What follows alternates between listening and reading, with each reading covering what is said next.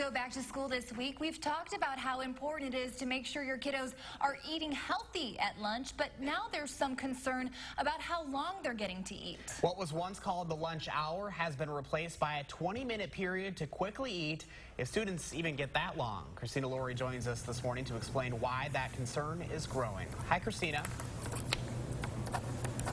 Hi, Josh and Keely. The American Academy of Pediatrics recommends that all students get at least 20 minutes. That's how much they get here at local Verona elementary schools. Todd Bruner is here. Hi. In the last half hour, we were talking about some of the changes that you made to maximize that 20 minutes. Right. One of them is moving recess before lunch. How does that help? Yeah, so here at Sugar Creek, we've moved recess before lunch. It's recommended by the U.S. Department of Agriculture, the American Dietetic Association.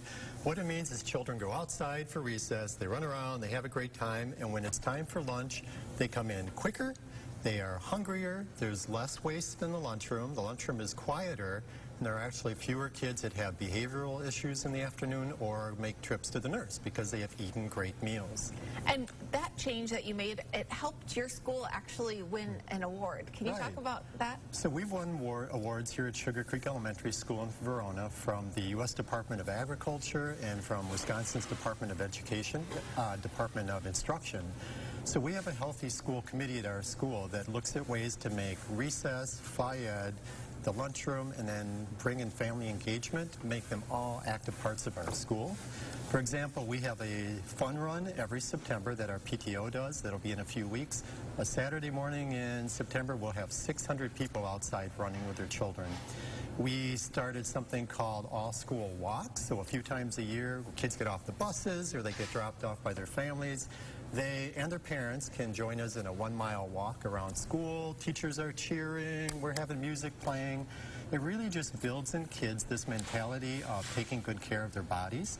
And then in the lunchroom, this little cafeteria here, we serve over 5,000 meals a week. So we really teach kids, this is a restaurant. It's one of the largest serving facilities in the city of Verona.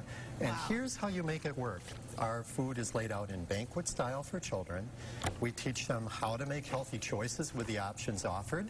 We teach them that if they really wanted dessert, they could make the chocolate milk their dessert, or they could drink vanilla milk, white milk, and maybe use a cookie for their dessert. So what we found is kids are eating healthier, they're taking better care of their bodies, and as a school and a principal, I have a school full of well-behaved, well-fed children who are going to lead healthy lives. And establishing those healthy habits young is so important. Thank you so much for talking to us this morning, Todd.